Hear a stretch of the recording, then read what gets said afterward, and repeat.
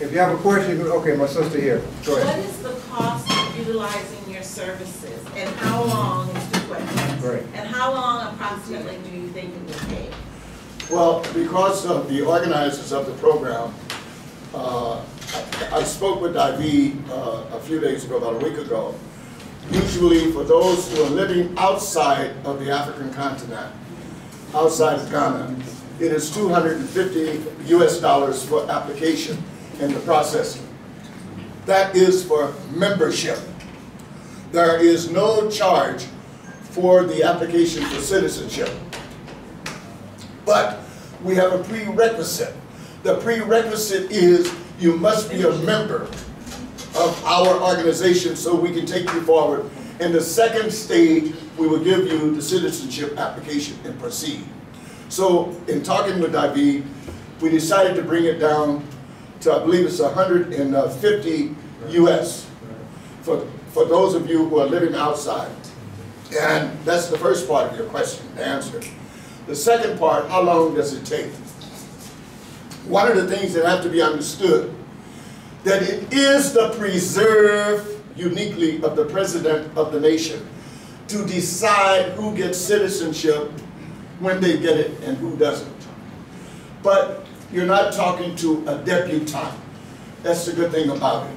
By bringing me here, they have resourced me out as being the #1 organization that has been working with government and have a track record of getting, and not only getting the citizenship, but actually breaking the ice and showing the pathway with a narrative, you understand what I'm saying, an initiative on how to get it. So those applicants who come with us, it is a high percentage that will get their citizenship. But how long? It could be a matter of months. But during the interim, you just get your house in order. You are communicating with our organization. If you decide you want to come and visit, it's our responsibility, by virtue of you being a member, to assist you in coming, to upgrade or update your visa if you need that done, or to get you a resident permit if you need that. So until the date while your application is moving in the bureaucratic system, could be a couple of months, and then when it comes, we notify you. You got to be here in the right place at the right time in order to do the interview and the application apparatus that we're pursuing. It is bypassing the draconian laws. So you're not going in a situation where you're talking about having to speak the local dialect, because it's by executive order. Executive order of appending of the president's signature. And that bypasses everything. And then the other factor that you should understand again, that if you're trying to do business without this, as David pointed out to you earlier, the Ghana Business Promotional Council that they have here. Ghana Investment Promotion. Yeah, Investment Promotional Council. I mean, you got to come up with $1 million for you to do business here as a foreigner. And I'm sorry to say, even though you're African people, but we here would look at you as a foreigner. And all of the laws would apply to you as an alien and a foreigner.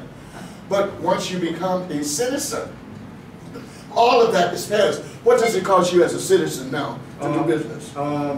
Zero. As opposed to $1 million. I don't. As a citizen, you don't have to go through the process of registering with a country. Every country has its investment laws. So Ghana has investment laws. If you want to open a business here, if you're not a Ghanaian, you have to qualify by bringing in so much money into the country. But as a Ghanaian, that's eliminated. Once you get your citizenship, you can come in and do business anywhere in the country. So you just start up a you business? You can start with business. You go to the registration, right. You can go and get your company registered. That's it. You know? Yes, ma'am. Madam. Just to clarify, are you speaking about $1 million US? Yes. Yes, that's for the so-called foreigner. The Chinese, the Japanese, you know, anyone that, you know, that come here, they have the minimum. It used to be $10,000 with the Ghanaian partner, but each year the things changes. So that's why this change has come for your right of return and your citizenship right, this is going to eliminate a lot of bureaucracy and allow you to be here forever without having to worry about any of those. And there are many obstacles. And one of the things that I could tell you also, if I may interject this, that during the interim period, that those of you who want to rush forward and do investment, you may have a small amount of money, you want to put it into something, because there's so many opportunities here in business, where you can look to your brethren and your sisters who are here, you know, already a citizen. And you, if you feel confident, you can partner with them, and they will be able to cover you until you get your papers straight, okay? And by you being a member of Ministry of the Future, and we're pursuing getting your citizenship, we assist you with all the amenities. You know what I mean? Assistance on your legal status. Even, I mean, we got families here right now. Over the last 3 to 4 weeks, I've taken a mother, father with 5 children to get them a 3-bedroom house. They just got it. They just given up everything in America. They brought the children, and they're here. The refugees. Yes, but we've gotten them. The refugees. Yeah, we've gotten them. If you look at some of the, look, let me tell you, we got buildings and apartments here that would make Beverly Hills and I lived in California, Baldwin Hills look like shady, shabby nonsense. And for 2 bedrooms, Italian tile floors, air conditions, state of the art, 2 bedrooms, $250 a month. That's all it is, $250 a month. Now, is that buying it or renting it? No, I don't suggest you buy no house. When you come here, don't jump into the water buying no property here. Come here and rent. Rent for about a year to get your bearings straight on what you're doing. Right. Then you take off and you do your investment. Great advice. Yeah, and I ask you, and I tell all of my clients, move in apartment complex, and we got the state of the art. I'm not joking. We got the state of the art. So you can have security. Security with other tenants in there. You understand me? Go ahead, my brother. You guys help with the like finding housing and stuff like that? We help with all of that because there are so many scams. Ghana is the capital of land scams in Africa. Maybe the capital of land scams in the world.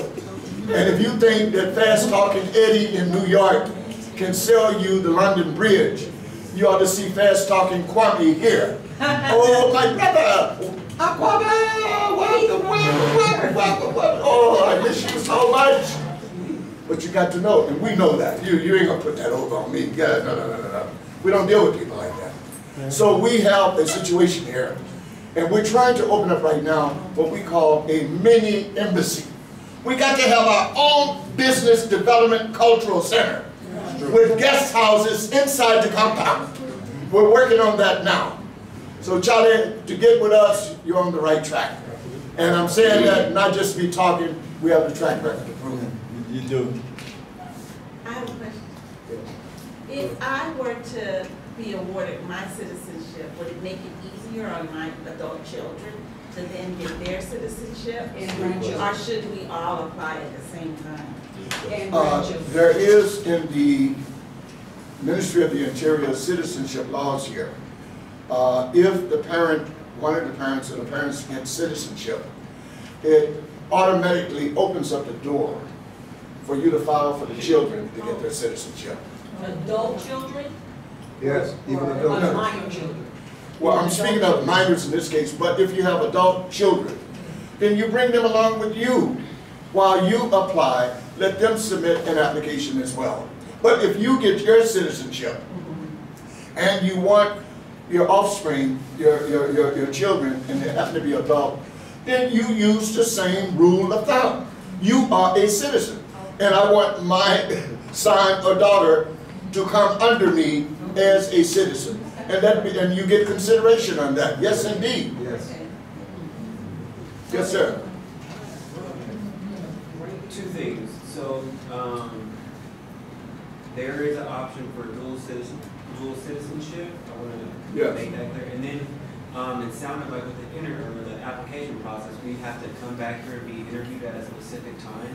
Yeah, the thing is this, I want to be straightforward with you on that, is once the citizenship application is in the system, as I said earlier, only the president of the nation has to preserve to say when they're going to approve it. But usually, you could be talking about anywhere from about 3 months, blah, blah, blah. Now, this government is in power right now. They have set up a board, a sitting board to vetting. In other words, the applicant. Because I want to stress to you right now, and this was told to me by government in February of this year when I was at the ministry.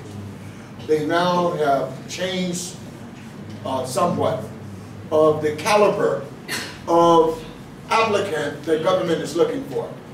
And I insist that we have priority by virtue of the fact, as I said a moment ago, the moral obligation. But it's not only moral. Moral doesn't buy it alone. But we're coming with moral and, if you will, economic obligations. Government is looking for Africans of the diaspora, number one, that has skills. Like, you know, you have skills. And most of our people, one way or another, we got skills. And they want to make sure that, with many of our brothers and sisters, by living in that environment, very hellish environment, police records we have, because many of our people have been incarcerated unjustly or what have you. This is a consideration that is given by our organization. That's why we are in a position to talk with government. And they know now, as we've been telling them for years. And then with the killing of Floyd, with George Floyd, it just brought the point home. And they know it. So this is what they're looking for. Now, if you happen to be in your residence in the U.S., but I say again, you must have a resident here. So why not open up an apartment here, even though your job is in the U.S.? And we have many of our people who got dual citizenship, mind you, a whole family out of North Carolina. And when David got here, it's 5. And 4 of them are living in North Carolina, but they have investment property here. So you get you a flat here and leave it, and we can help you to manage it. You understand what I'm saying? That is your resident address. You happen to be making your income in America, and you come and go, you come and go. That is the way you do it. You file your resident from here. You understand me? Now, when they call you for the interview, we on the ground here will try to notify you in ample enough time, because I know you just can't be called tomorrow, then you drop everything, get on the airline and fly over. But the government usually will let us know with a due process of time that they're going to have the interview. So the most important thing, make the move. Right. That's what you need to do. Our people are procrastinators. Right. Make the move and everything else will fall in place. Right. Yes. One question about securing the flat. Everything that I've seen so far about the rental is upfront, like they don't do month to month. Oh yes, that is the situation here, and you have to understand the reason for that is due to the fact the banking system here is not like it is in the United States. It is that the banks, and this is why you find many foreigners, I'm going to get to your question and answer in a moment, but this is why you find many foreigners in African countries who are white, Arabs, East India, because they have access to monies outside where their governments, and they have embassies to represent them. They can get short-term loans from the Arab Development Bank, Arab can. That's why you see white-looking Arab walking around here, Lebanese or whatever, you're doing business, but the Ghanaian, the poor Ghanaian, he and she, small-scale business or whatever, are confined to going to the Ghana bank here, and then the banking system here usually and customarily will give a loan short-term with interest rates. You understand what I'm saying? So property owners and house owners find that to be difficult for them to develop their property. So a landlord that has property and they have nice out, they're putting literally millions of cities, hundreds of thousands of dollars into that building. So they tell the tenant, if you want to rent, it could be anywhere, usually and customary. They will try to get, but the COVID-19, mind you, what I'm going to tell you, has eroded that 5-year advance. Because we got people here out of work, they lost their job, so they're not asking for 5 years. Right. So my particular clients that we have, and like I tell you, we got a family with 3 children, another one with 5 children, nice places. 1 year in advance, they will take it. 1 year. And as I say, a 2-bedroom flat, state of the art. And I'm not talking about no crap. I'm talking about something that most of our people in the States have never even lived in. And right here in Africa, $250 a month. Okay, we take the one last question and then we'll close out the section. Yes, Do you yes. have those information, like where you, those apartments and so forth? Do you have Excuse me? Any link to those apartments, address-wise, or you could contact? Yes, we have flyers. Let me just say it before we close out. There are things that I put up for display here as I started off to give you a historical background. And I think, you know, for you to have come to Ghana, take something back home with you, reflecting the fact that you've been here. And these wall hangings is representative of that. And that's what you see. And they're authentic. They have been commissioned by the National Commission on Culture since 1992. So you'll know, if you get one, you'll know who you are and where you come from. Because what you see here in Ghana today, we are DNA descendants of that. Now, we have literature here to tell you about the property, to tell you the services that we can render for you. And if while you are here, you want to go visit a flat, we can help you with that. And I would entreat you and encourage you while you're here.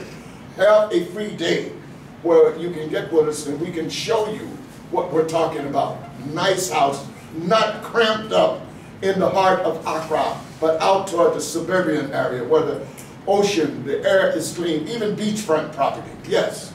I have 2 quick This questions. light here is blinding me. Okay, yeah, no problem. Yeah, I can't see. 2 quick questions. Will the property that I purchased with Brother Bomani qualify me on my application? Yes, Okay, and the other, I forgot the second Yes. question. COVID brain. yes, qualify. Yes. Yes.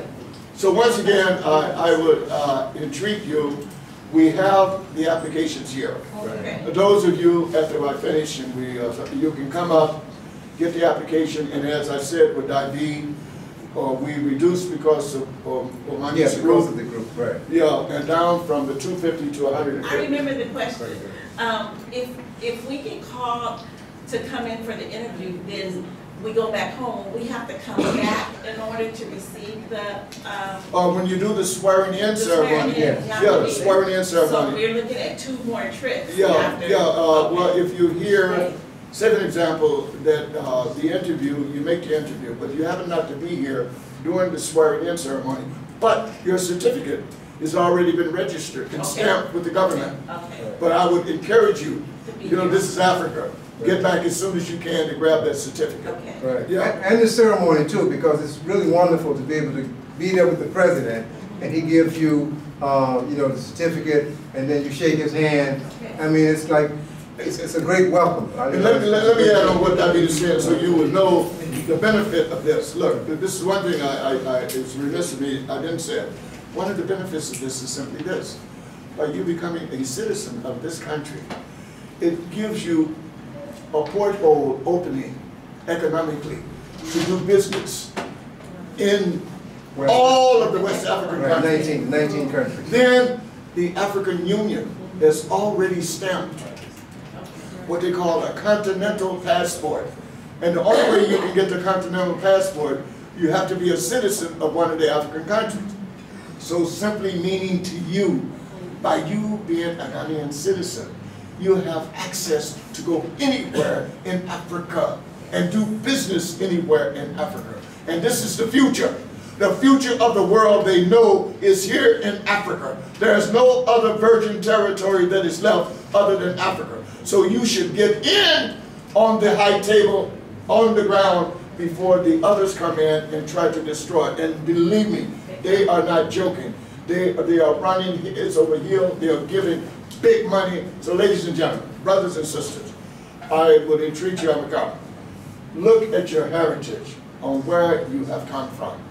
look and take something back to the United States to let them know that you have been to the land of the year of return, and that you have come to the land where they have said you're beyond the return, and you have come to the land where I am telling you you have a right to return. So take this back with you. Yes, my sister. As I'm looking at the poster, my heart keeps beating harder and harder, because the Wakanda Africa, is that the same ministry, like, I don't know what to call it, department, but creating the, like, diaspora village with the cultural training center, the housing, the... So that's something different. That's something Yeah, there is a concept. Right, that's a concept. But it has not been put on the ground yet. Right. You understand what I'm saying? Right. What they're talking about. And I never got a response. What they're talking about up in the central region of Yes. creating a Wakanda village. Right. Now, this is mostly to show you your grassroots on how and where your forebears have come from. And to show you that Ghana, where you are today, is linked to ancient empires, not only talking about Ghana, Sudan, but I'm talking about what the very Bible that all of you, or most of you I would say, have read, supposedly have been revelations coming out of Israel. Well, the people that you see here were those people in that land called ancient Israel. So these are things you need to know. And I will entreat you again to try to patronize some of that, but most importantly, patronize start the process of becoming a Ghanaian citizen by picking up an application here. And if you don't want to do it for yourself, whatever reason you may have, my God, think about your children. Think about your grandchildren, because time is short. You got to get up off the pot and make a decision. Time is short. Ladies and gentlemen, I think that we should bring this to the end, but I would like for, if there are any last minute questions or whatever, you know what I mean? What we're going to do, we're just going to close out this session, and those that want to sign up for the citizenship, you can come to the table here, and then after we can network a little bit. So again, we want to thank everybody. Last but not least, I do have my book available. You might have seen it in the publication that Blue Money published, Black Guide to Investing in Africa. Yes, and then we also have the herbs that we grow on our farm. We have a 50-acre farm, so we have herbs that can help you fight the COVID-19 when you go back. So we grow these on our farm. So again, we'd like to ask our bishop to come and close us out, and then we can all sign up for the citizenship.